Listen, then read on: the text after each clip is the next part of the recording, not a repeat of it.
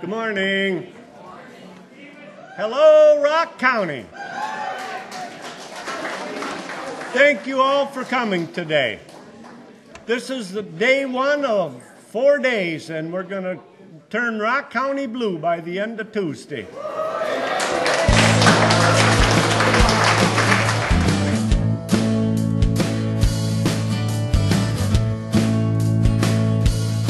Just makes me happier than a flea at a dog show to be standing up here looking out at all of you scrappy Zerbanistas.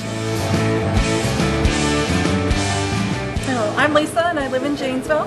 My husband is a former GM employee here of the plant, and I'm the chief cook and bottle washer. I'm making sure all my volunteers are fed well today. Hi, my name is Dawn and I'm here to help get out the vote. This is a very important election. We want to make sure that people are aware of the facts and get out and vote for President Barack Obama. I'm Mark McDermott. I'm a Chicago public school teacher. The reason that I'm here today is to help support Barack Obama and Tammy Baldwin and Rob Zerban, your local candidates, to help keep the United States government and the country going in the right direction. Progressive Democrats of America is proud to be here this morning. We have a very unique relationship with Wisconsin. We're about to beat Paul Ryan twice.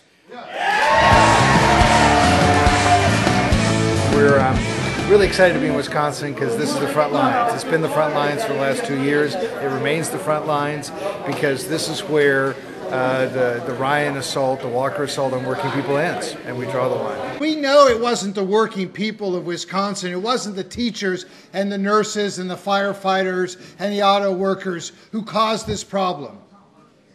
We know it's Wall Street. The only alternative to the politics of austerity is a politics of humanity. People are seeing a side of Paul Ryan they've never seen before, this extreme agenda that he's pushing, the ideological agenda with redefining rape, co-sponsoring H.R. 3 with Todd Akin. They're seeing a side of Paul Ryan they've never seen before, and this national spotlight has not been kind to him. I understand.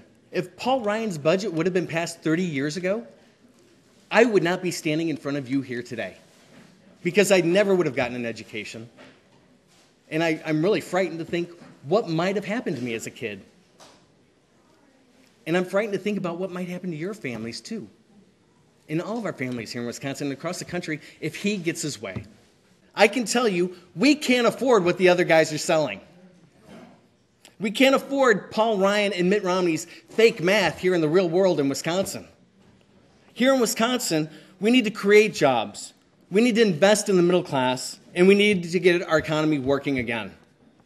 So I really, really thank you from the bottom of my heart being here today, making sure that we're out there doing everything we can these last 3 days of the election, make sure that we get the President to the White House, Tammy to the Senate, and me to the House of Representatives. So thank you all so very much. I really appreciate it. Thanks for coming out today.